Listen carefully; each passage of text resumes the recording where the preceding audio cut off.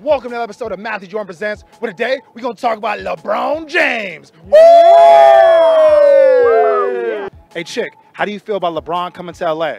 I kind of knew LeBron was coming. Oh, you said championship? Are we getting a championship this year, Chick? For sure. I think, honestly, man, I think we get 2 or 3. Guarantee they're going to win a championship. Might go back to back on you. Hey, let me tell you something. If I tell you it's cheese on the moon, take some crackers with you. Okay. If we don't win a championship in the LeBron era, you will do? Oh, man, I'll do backflips down this street.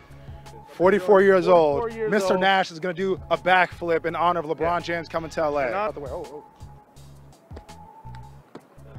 Subscribe to Matthew Jordan Presents.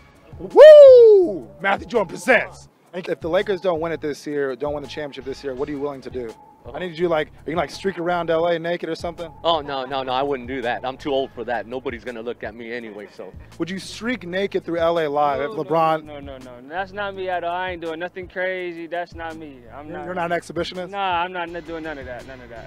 No. Since you're so sure they're going to win a championship this year, what are you willing to do? Tell me. Oh, I'll go up on that Ritz Hotel, Carton Hotel, and jump off that if we didn't do it. Oh, we're not encouraging death around here. Whoa. If LeBron delivers a title to LA, will you name your son after LeBron? Nah, I can't do that. Nah.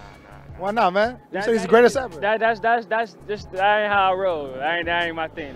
Now, if LeBron brings a championship to LA, will you name your child after LeBron? No, because I have a vasectomy. But you know what? I could name your child after LeBron. You know, I don't have a problem with that. Well, we having children together? We having children together? No, we ain't having no children together, but whoever it is your significant other is, you know, you guys can decide that. Please don't involve me in that. No comment.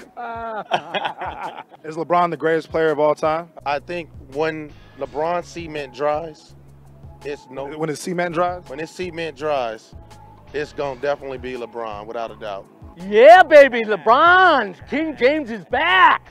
Go Lakers, we back, baby, we're back. Man, you got to subscribe to Matthew Jordan Presents. If you don't, you slipping. Oh, you said the jello's jiggling? The cheese is getting hard?